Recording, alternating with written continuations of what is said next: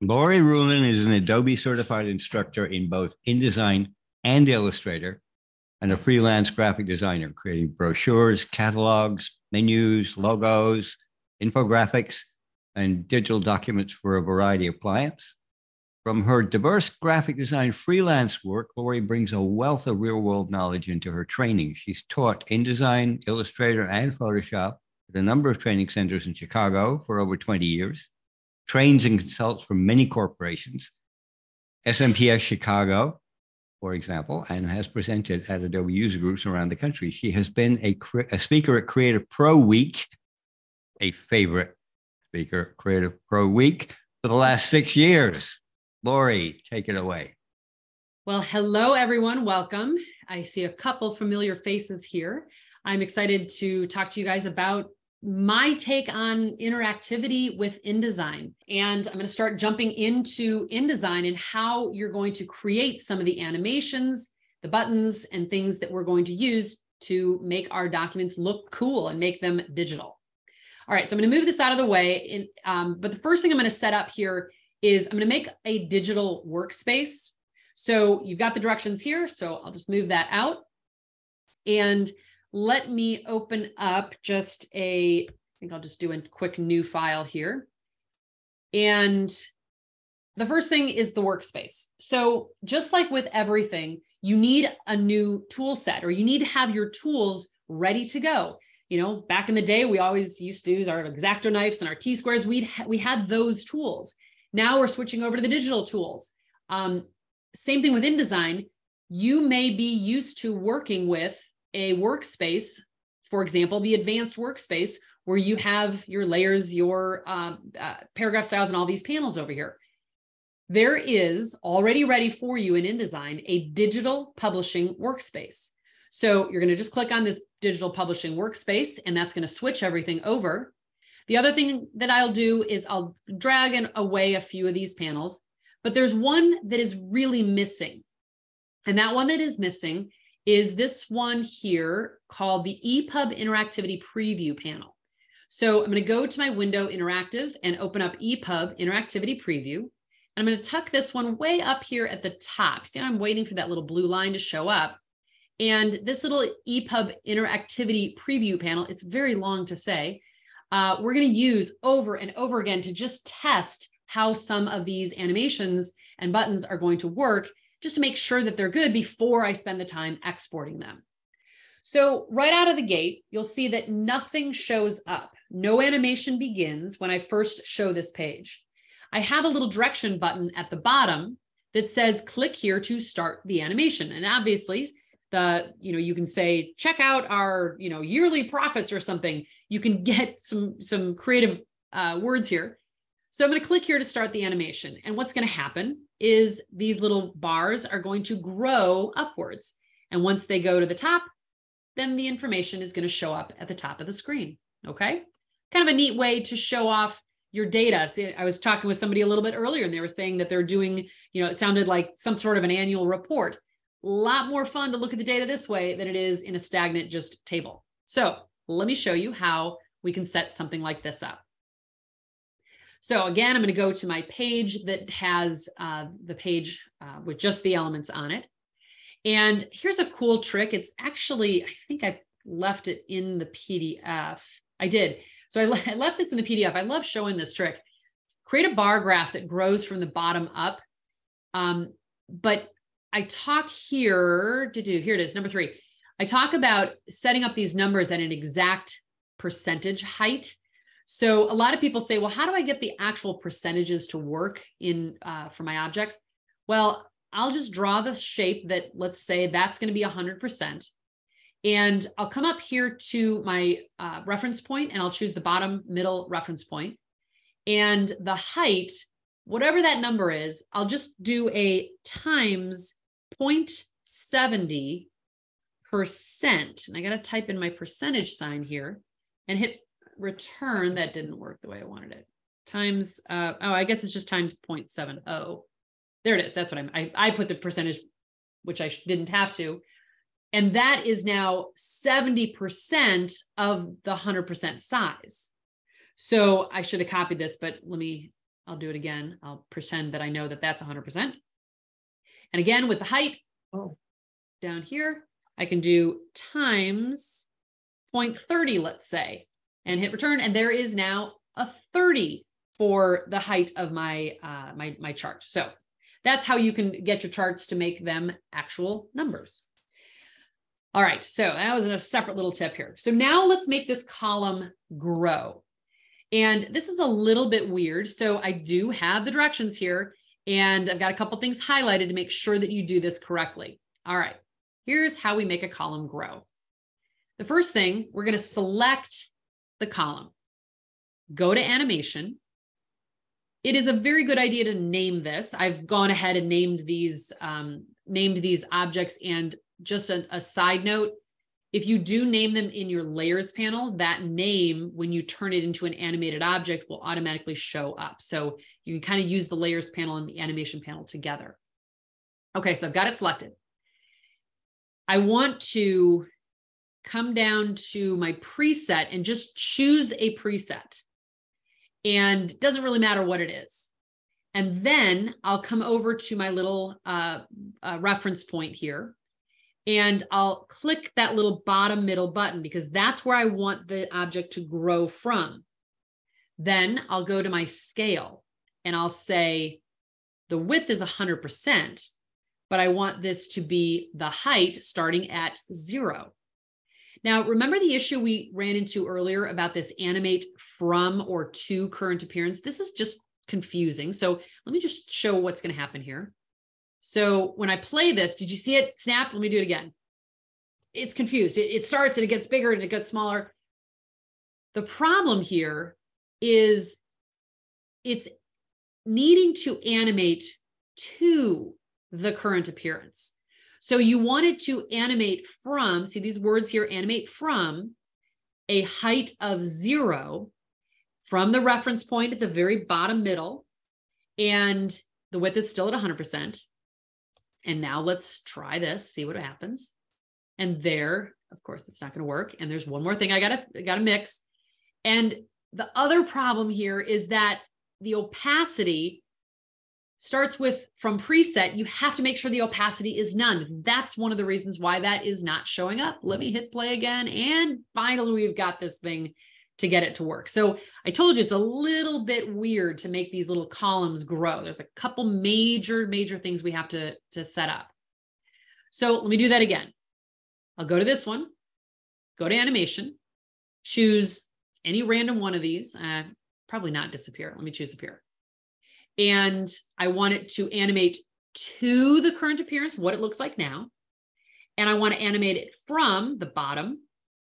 I've unchecked this link. So the constraint is unchecked and the height is 0. And the opacity, I don't want it to fade in or fade out or anything. I just want it to show up and grow. So I choose none. And let me play this again. And there you see 1 and 2 are going to grow. Okay, so I can go ahead and select the next 2 here, choose my animation and make this to appear. Then I'll choose to the current appearance. There's a lot of clicking here. I really wish that I could have a click monitor to figure out how many times I click with setting up some of these animated documents, because there's a lot. And there we go. So I can go ahead, and that didn't work. Got to click away here. To the current appearance, none. Oh, I didn't set up my zeros. Okay, so there's 1 for that one, and there's a 0 for this one. All right, let's test it. And now on page load, you see what's happening is each one of these bars is growing in turn because I animated them in the order left to right. Now, let's go ahead and add this fading up here. So I've got the 4 objects that I've got selected, and I'll go here to animation, and I will say to fade in. And now we'll see what happens. So because animation does its thing in the order in which you select and apply it, you can see that I do the 4 bars and then I do the 4 circles.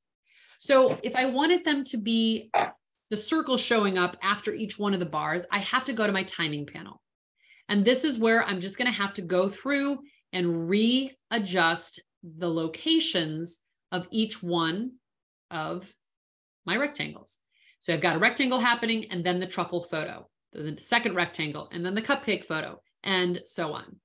Now, I want to just show you how it would look if two of them would play together. So I'll do these two and play those together. And let's just take a look, sit back. The bar grows in the animation. And you can see I don't like them when they're set together. Sometimes I will, and sometimes I won't.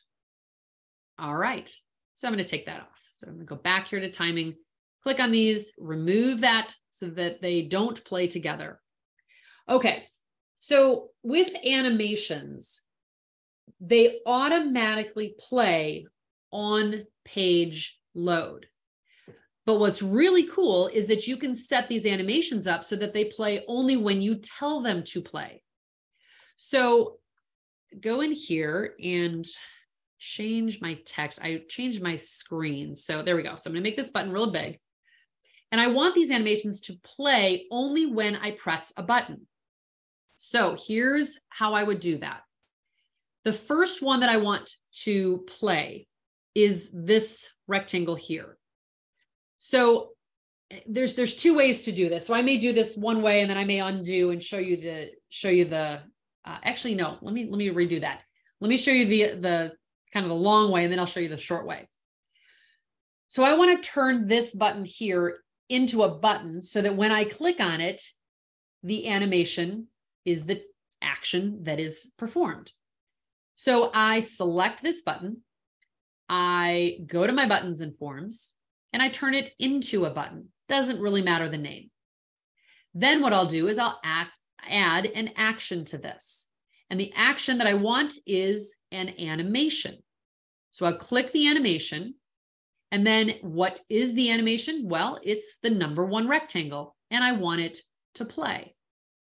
Now, I've got one more other thing that I have to do, but I'm going to set this up with a mistake.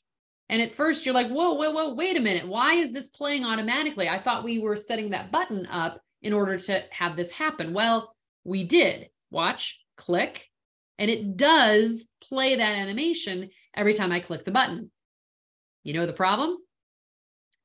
If I come back here to this rectangle, you will see that the event that the animation is going to happen on is on page load and the on release of that button. So that is probably one of the most frustrating things that always happens to me with creating animations is I forget to remove the on page load checkmark. It comes on as a default. I never put it on. It comes on for every single object. So by turning that off, now as I play this, you can see that everything else will play. I have to press this button in order to get that animation to play. Okay, so let me back up a second. I'm going to undo that and undo and undo. So this now is no longer a button. So I'm back to square one. Here's another way I can do this. And let me actually do this with something else. With lack of something more creative to do, maybe I have a button that I want to press to make the title fly in.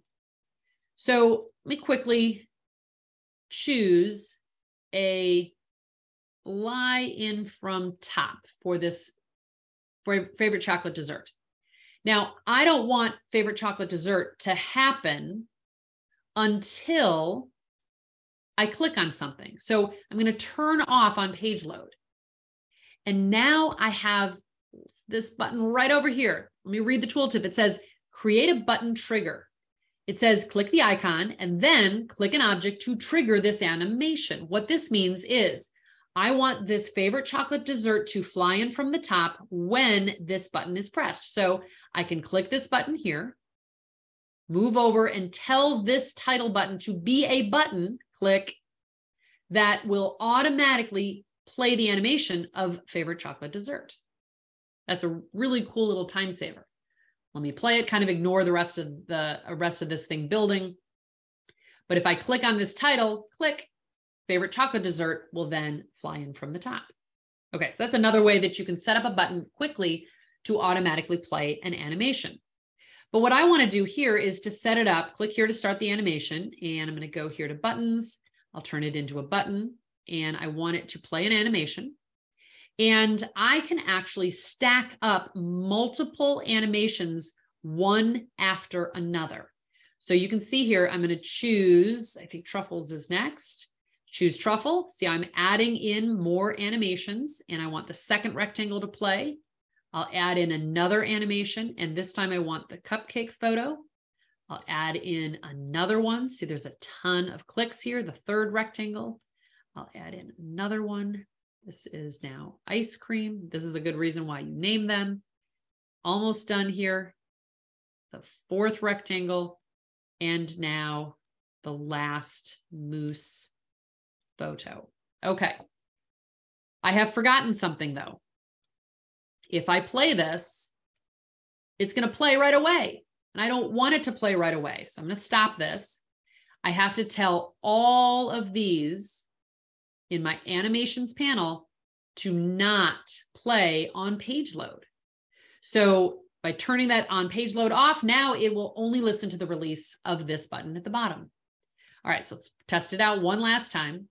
And there, nothing happens because I've told all 8 of those items, or actually 9 for the title, I've said, don't do anything until I press one of these buttons. So I'm going to press the title will come in, click here to start the animation, click, and now you'll see that all 4 of those, actually 8 of those animations are going to play one after another because I've set them all up in my buttons and forms panel, one after the other. Okay. All right. So those 2 examples, there are so many other examples here that we can use to set up these animations, but those are just a couple animation examples. Now, what I'm going to do here is just quickly export these page 2. Well, I'll just do that for interactive and just click a quick export and look what nothing happens. So here's my PDF. Nothing's moving, nothing's happening. I think I did this first one without that title button here, but no animation is happening. So you absolutely cannot use any of this animation in a PDF. It'll only work in your Publish Online or your In5 documents. Be sure to check out In5 at in5.us. And if you like this video, be sure to give it a like and subscribe to our channel. Thank you so much for watching.